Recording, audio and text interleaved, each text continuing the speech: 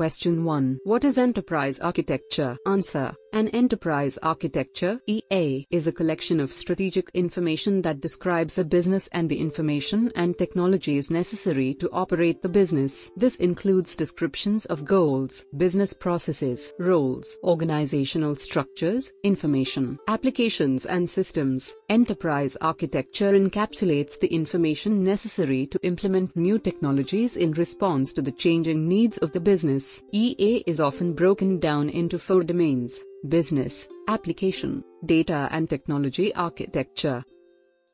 Question 2. What is the value of enterprise architecture? Answer. Enterprise architecture is a strategic information asset to be used to shape the enterprise. It is key to understanding the current investment in IT and efficiently planning and directing future IT investments. Enterprise architecture is a tool for identifying opportunities to improve key enterprise metrics related to things like operational efficiency, IT costs and customer satisfaction. Enterprise architecture helps achieve enterprise alignment, manage change, and reduce time to market.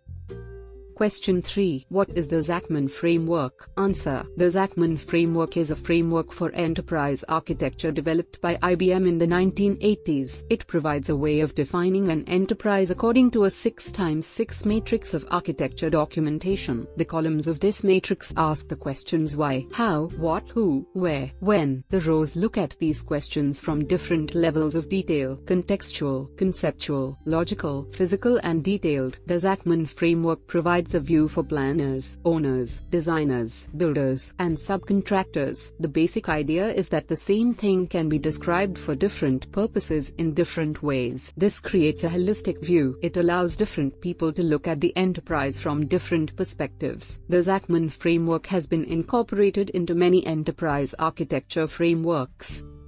Question 4. What is the Togaf framework? Answer. The Open Group Architecture Framework (Togaf) is a framework for enterprise architecture. It provides a comprehensive approach to the design, planning, implementation, and governance of an enterprise architecture. Togaf models the enterprise at 4 levels: business, application, data, and technology. Togaf includes a methodology for defining IT in terms of a set of building blocks. It also contains a set of tools, a vocabulary, recommended standards, and list of Togaf-compliant tools. Togaf includes an iterative process for enterprise architecture called Architecture Development Method (ADM). Question 5. What is an enterprise architecture roadmap? What kind of information does it contain? Answer. An EA roadmap describes a current and target architecture and a transition plan to achieve the target state. An EA roadmap should include the business, application, data, and technical architecture for each state. The roadmap lists the projects required to implement the proposed architecture. This should include project prioritization, risks and issues, migration strategy, estimated costs, success factors and project measurements. Question 6. How can you evaluate if a solution conforms to the enterprise architecture? Answer. It is important to engage projects during the initiation phase to ensure that architecture compliance processes are included in the project planning. Once the solution architecture has been defined, a compliance assessment should be performed. The compliance assessment ensures the project conforms to the defined enterprise architecture. It is also an opportunity to engage project members and get feedback for the enterprise architecture. The compliance assessment includes checklists for hardware, software, applications, information, security, system management, and methods and tools. It also documents an overview of the project architecture, design. Question 7. What is SOIA? Answer. SOIA is a set of design principles for building a suite of interoperable, flexible, and reusable services. These design principles include discoverable service contract, loose coupling, service abstraction, service reusability, service autonomy, service statelessness, and service composability. A successful SOIA implementation can reduce IT costs by increasing reusability. SOIA's flexible mesh of services can also reduce time to market. SOIA also helps to leverage existing investments by wrapping legacy applications in a mesh of reusable services.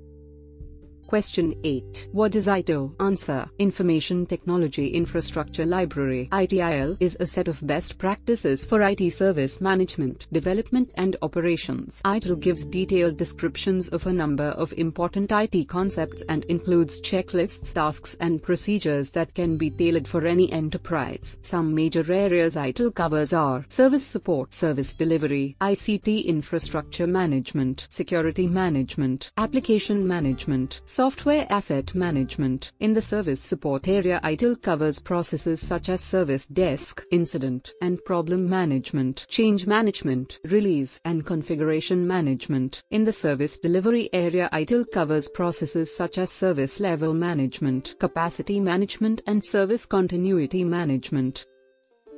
Question 9. What are SOA patterns? Answer. SOA design patterns are reusable solutions to a commonly occurring SOA design problems. Some common SOA patterns include Enterprise Service Bus, a tool that fosters service communication by providing reliable messaging, message queuing, data transformations and service broker functionality. File Gateway. A file gateway is placed between a service and legacy flat file. The gateway acts as a mediator and can perform data transformation.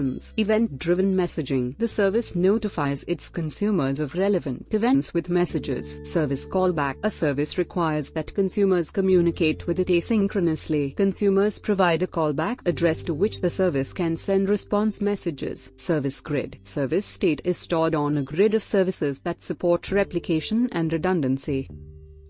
Question 10. What is an architecture vision? What information does it contain? Answer. The architecture vision is created during the project initiation phase of a project. The purpose of the vision is to agree from the start what the desired outcome should be for the architecture. The architecture vision is the enterprise architect's elevator pitch. It needs to simply and powerfully sell the benefits of the proposed architecture to decision makers. It also needs to show how the proposed architecture will support business goals and strategy and stakeholder concerns and objectives. Typical contents of an architecture vision are problem description, objectives, process descriptions, roles and actors, constraints, IT principles, architecture overview, mapping of the proposed architecture to processes and requirements.